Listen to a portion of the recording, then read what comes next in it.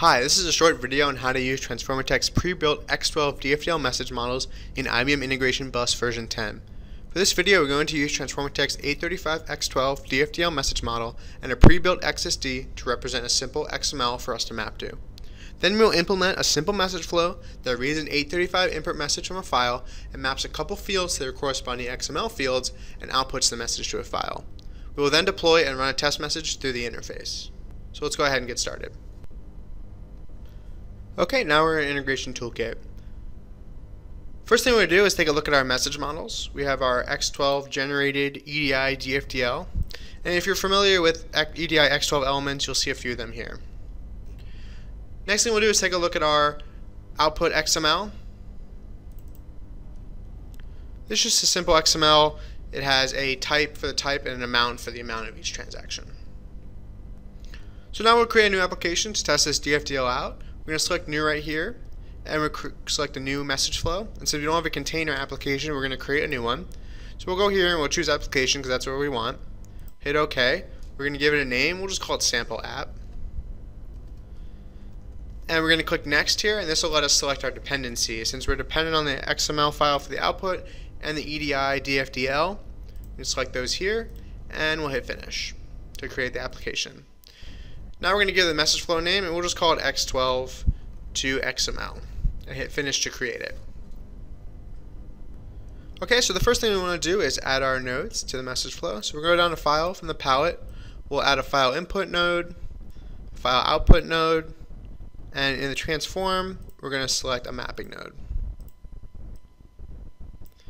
So we can go ahead and configure our File Output node. We'll give it our input directory, and it'll be looking for 835.txt. Next, we'll set up the input message parsing for the input. We're going to select DFDL because that's our message model, and inside the message type, we're going to hit Browse, and we'll select our X12 generated EDI DFDL message. Okay, next we're going to do the file output node. We'll add the directory in here. This is going to be the out directory. And we'll give it a file name with the XML extension. We'll just call it eob.xml. Okay, now we can wire everything up, outs to ins, across the message flow. Next we can go ahead and configure our mapping. We'll just start by double clicking it. We'll leave these default. Here we're going to select our input and our output messages. Our input is going to be the X12 message, and our output is the eob.xml. Click Next here. We want to make sure this is the XML and SC domain, so we have an XML message on the way out. We're going to click Finish here, and it's going to go ahead and bring us into the mapping node. It's going to auto-generate the input and the output message so we know what it looks like, and then we can go ahead and begin mapping.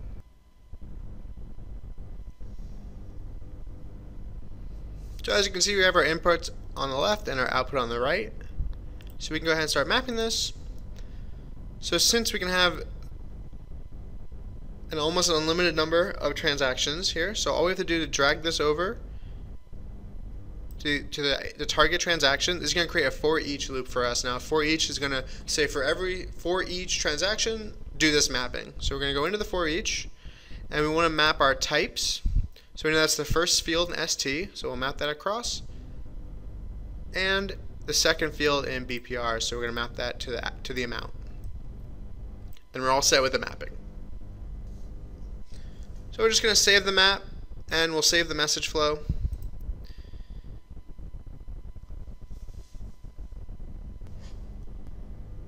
And then we're going to want to run it clean just to make sure everything's fresh in our environment. And once that's finished, we can actually deploy our application. So we're going to select our app and our shared library, and we'll deploy that out to our integration server. Okay, and while that's deploying, we can take a look at our input 835 message. As you can see here, we have two STs. That indicates that there's multiple transactions. And you can see the type 835 right next to it. And if you look in the BPR field, there's an amount element as the second element. So let's run our test through. First thing we want to do is start our debugger. This will allow us to view the message as it processes through the message flow. So we're going to go ahead and start that, and once it's started, we're going to add breakpoints into our message flow. This is going to give us a chance to stop the message during processing so we can see exactly what's happening with our message. Now we can start a test by copying the 835 file into our input directory. So we'll just copy it into our in, and this should prompt us to go in the debugger perspective as soon as it picks up the message. So we're going to want to hit yes on that prompt so we can see what's going on. And now if we look, we can see that the message is at the first breakpoint.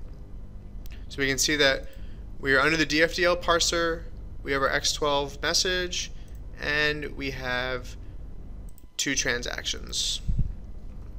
So we can step over the mapping. So this will show us what the message looks like going towards output. We have the XML and a C parser, which means we're an XML message, and we have the EOB message, and we can see we have 2 transactions, each with a type and an amount. So we'll just hit resume here to write this file out so we can take a look at it. And we'll go into our output directory to view the file. We're going to view it in Internet Explorer because it makes it a lot easier to view.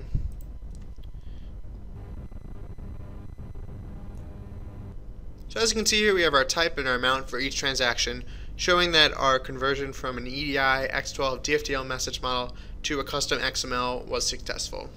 Thank you for watching this video on leveraging TransformaTech's pre-built X12 EDI DFDL message models in IBM Integration Bus version 10. We used a pre-built 835 X12 EDI message model to map to a basic XML layout. Be sure to check out the rest of our channel for more videos and our website, TransformaTech.com, for more information. If you want to send us an email with questions about our pre-built X12 EDI message models, you can send us one at info@transformatech.com. Thank you.